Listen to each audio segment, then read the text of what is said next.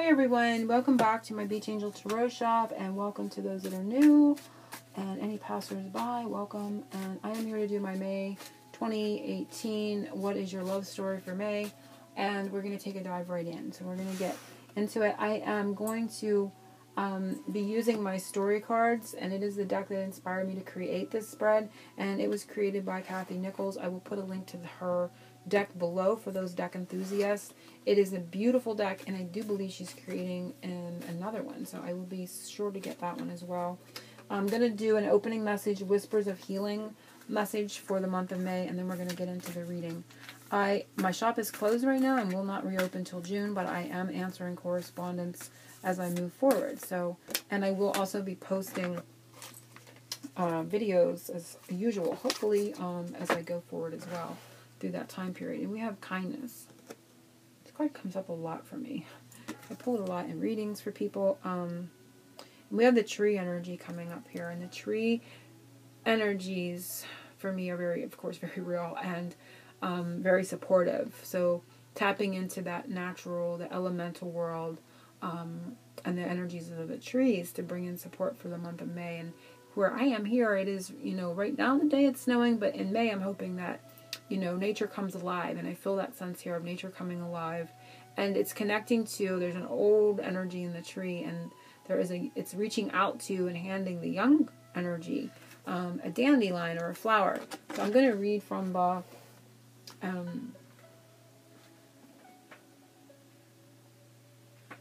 booklet. Cultivate consideration and understanding of other people. This may entail a conscious effort to actively care about another person, especially someone who challenges you emotionally or has a strong personality.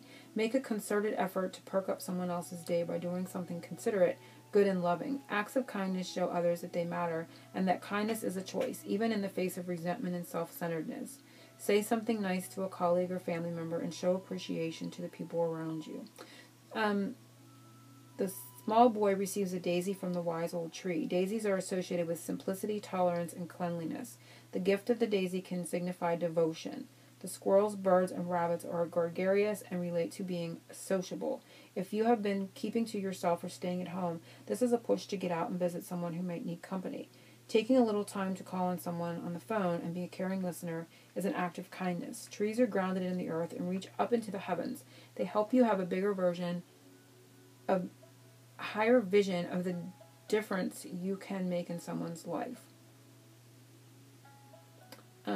They can help you have a higher vision of the difference you can make in someone's life. The robin on the one tree's branch brings a fresh perspective. Are you drawn to the child or the wise old tree? A specific relative may be represented here. An older or younger relation may be very much benefit from spending time with them. Consider how you can spread a little kindness today. So it's definitely talking about connecting in a sense of kindness. I'm getting, because of the old and the young energy, no, I'm not gonna, there's something there with the bridging the gaps of time through kindness. There's something there with the difference in age and time. So maybe for some, age differences coming up, gapping in age difference in relationship. For others, it may just be the energies. And I'm not going to get, because this is a general, I'm not going to go too far into that feeling, but we're going to see what comes. Who you are in your love story, where your partner is standing in the love story in May, what or who is blocking you, the previous chapter, where you are in the love story, the next chapter, and the end of the story for May. So we're going to see what comes up for everyone in this reading.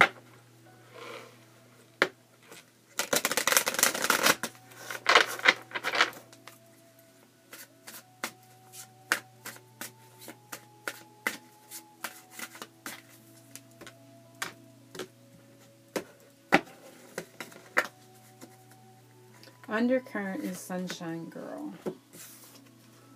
So the Sunshine Girl is a sense of positivity, connecting to the sun, which is beautiful, in the undercurrent.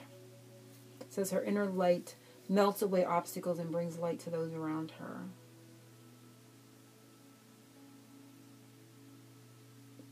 So that is going on in the undercurrent from your inner light. So I'm going to go on to the first card.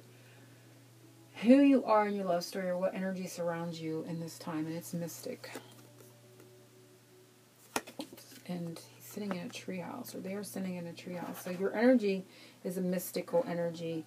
Very calm and meditative. It can be the sense of like the Four of Swords. Very, again, like retreating,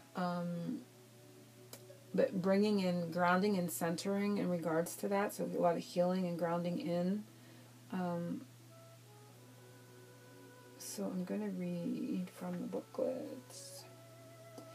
Okay, it says, alone in his treehouse, he meditates and seeks inner wisdom. His solitude lifts him above the concerns of everyday life. So a little bit retreated, again, like I said, but connecting to your higher self and just taking time for yourself. It's like, again, like a retreat type of energy of the Four of Swords is what they're saying.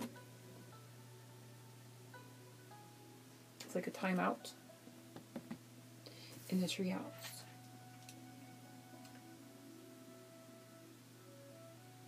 And it's interesting because the tree was there giving him something. So the treehouse too, you know, tree houses are fun. Children climb the trees, right, and go into the tree house. So there's a sense of fun here as well. Even though this is a centered, peaceful, meditative type of energy, and timeout type of energy, I feel like a connecting to the inner child too. A reawakening of the youthful energies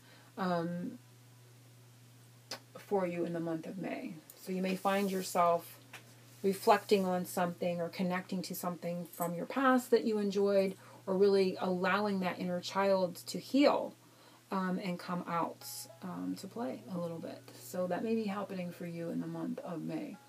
Where your partner stands in this love story in the month of May, and it is gratitude. Interesting, the houses are all, there's little tiny houses there. So the house energy is coming up again here, 19, 20, 21 it says. So a repetition, a progression is the word of gratitude is coming up for them in the month of May. So they may be feeling very grateful for your connections. Gratitude, count your blessings, you have great luck.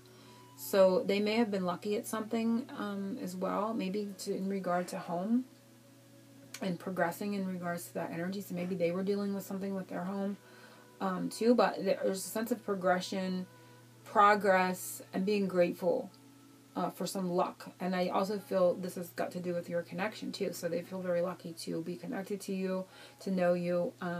And I also feel outside of that, they are dealing with something that they've been very lucky and feeling very fortunate about.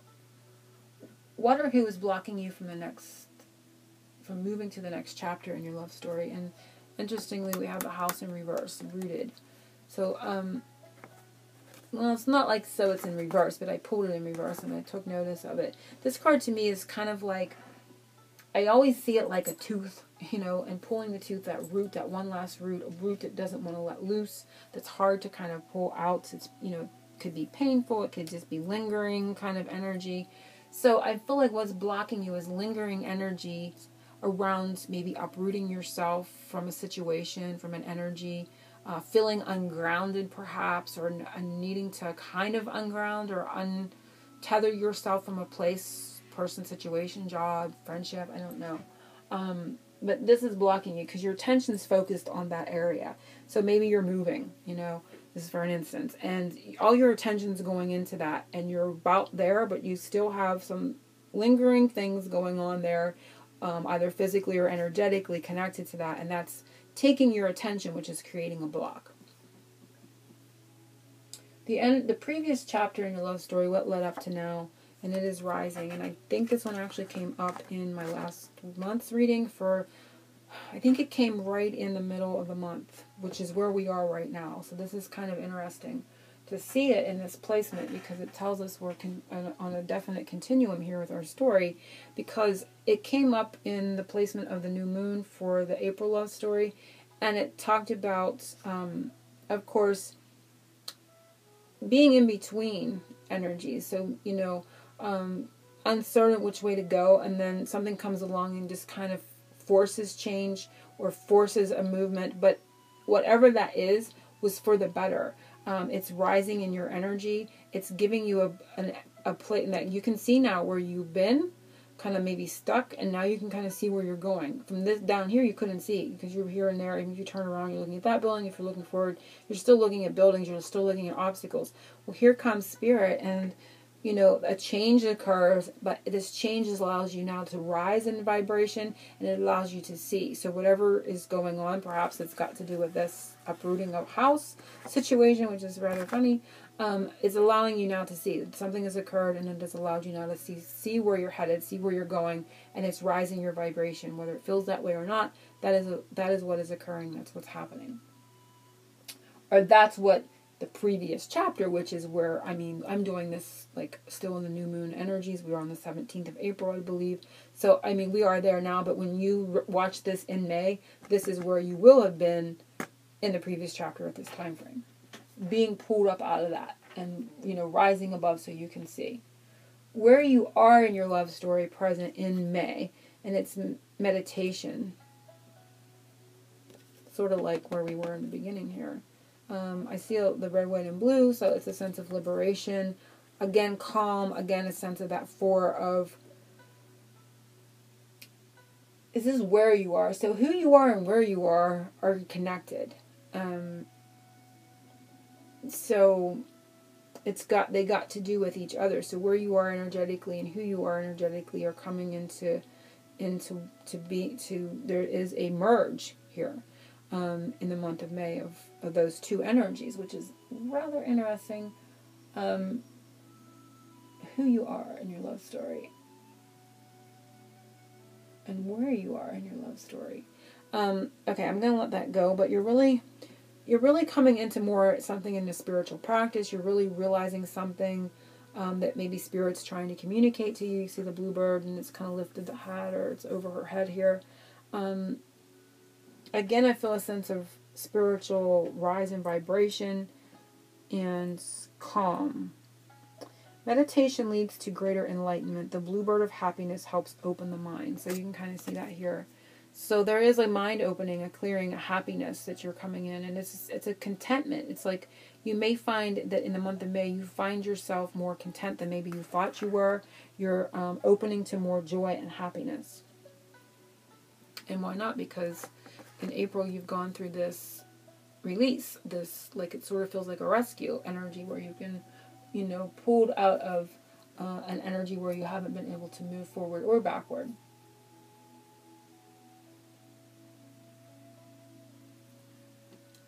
So the next one is 6. The next chapter in your love story, if you can get past the block in 3, which was the ending of an uprooting of a place, person, situation, energy, home, job, friendship. This could run the gamut for everybody. The lingering effects of that. When you get through that, where are you going? And the next chapter, and it is growth. And it's beautiful. This is beautiful. This is barren. Look, there's nothing growing around this house. You know, not that that's bad, but there's nothing growing. And here, we have beautiful flowers growing. And it's lush. And it's colorful. It's not just two colors, right? It's very lush. So there is going to be growth for you in the next chapter of your love story, because you are detaching from and uprooting. And it says, flowers are bursting forth from the green grass. Everything is blooming. Plans coming to fruition. So that's where you're headed, getting through this last uprootment. Okay, the next one is the end of the love story for May, and we're going to see how we end, and it is metamorphosis, which is definitely, you can feel that you are going through a change. The butterflies emerging from the cocoon, and I'm going to read that one for you, and it is change, shift in mental or physical form, which, yeah, definitely going through that process. And you're going to see a shift in your environment, you're going to see a shift perhaps in your thoughts, and it says mental or physical, and I kind of feel both, because I feel like the outer forms change because the inner landscape is changing. Your soul self, your higher self, connecting more in that way, you're becoming more disciplined is the word they're using, in being able to connect and follow that guidance, and really feeling the effects of that now, regardless of the changes that are taking shape around you, because you know it's from that inner guide, the inner landscape, your thoughts, everything within you spiritually is changing. So the outer change has to happen because it's coming from within you, and so you're going to find your outer landscape changing. So there's going to be the change, and you're going to be seeing the butterfly by the end of May in regards to that. So change can be scary, but it looks like you're going to be doing well. You're going to be having a lot of peace and calm and centering, and seeing a beautiful change coming forward, and a lot of beautiful growth. Because remember, look at these two, they're kind of really connected. There's a barren landscape here where you're taking yourself from, and then as you move through this challenge, you're going to see things grow more beautifully. It's like a butterfly garden, they're saying. For whatever the reason, it's like a butterfly garden where everything can kind of coexist. You know, the flowers feed the butterflies, and the bees and the butterflies and all that pollinate the flowers. So it's like a back and forth, a give and take of that beautiful change and abundance. And this has got to do with your relationship too, so remember that. This is all about love. But I feel there are actual things that are happening in your life outside of, like, even if you're not with your partner and you're dealing with all this, it's going to create this within your partnership moving forward. Because this is change within you. So you have to see this change in regards to what's being reflected back to you from other people and relationships. So I hope everyone has enjoyed the reading. If you have any questions, let me know. And happy May to everyone. And I will be back with some other readings for May. I'm going to be doing my Goddess Yemaya for May, and probably the love weather forecast, and maybe another mystery reading. I'm not sure. But I'm thinking I'm probably going to. Yep, I'm feeling yes. So I will see everyone soon. Remember, my shop is closed. I will put a link to this beautiful deck of Kathy Nichols below for the deck enthusiasts. And I will see you soon. Angel blessings, oceans of love.